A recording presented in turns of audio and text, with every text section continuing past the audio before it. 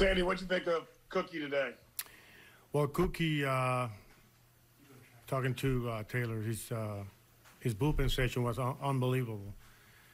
But the transitioning to the game, I felt like his pitch distribution was not correct. I mean, I felt like at time he needed to elevate. He didn't.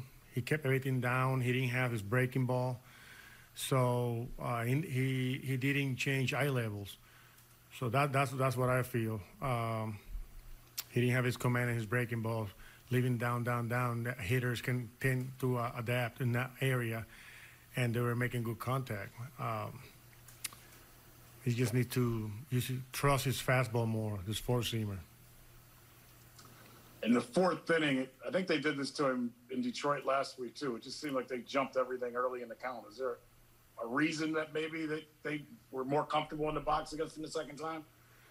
Well, I mean, he when he attacked guys with fastballs, and then throws the good changeup. If he's up and down, he can control the swing path. But when you down in the zone all the time, it's just like you got to change eye levels. He didn't do it.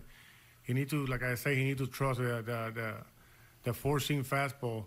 Hitters tend to kind of like focus in one area, the area that is your hot spot. They focus on an area, and once you focus on an area, you tend to put good barrel into the ball. Even in pitches that are out of the zone, you can do that if you focus in the area. That's why it's good always to change eye level and direction. In a quadrant, you have to make sure you pitch in and out, up and down, and he was just throwing the ball down there.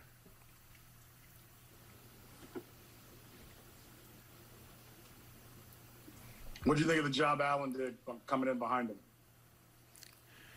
For not pitching for a lot, he did a good job. Allen, I know his breakout with balls and strike was not, the ratio was like almost 50%, but at the end of the day, he got outs. He gave us what we needed. He kept us, kept his composure. He hasn't pitched in a while, and kept our bullpen. We have a big series coming up, so we didn't have to use much in the bullpen other than Leone for one inning, but he did a fantastic job. I'm very proud of him.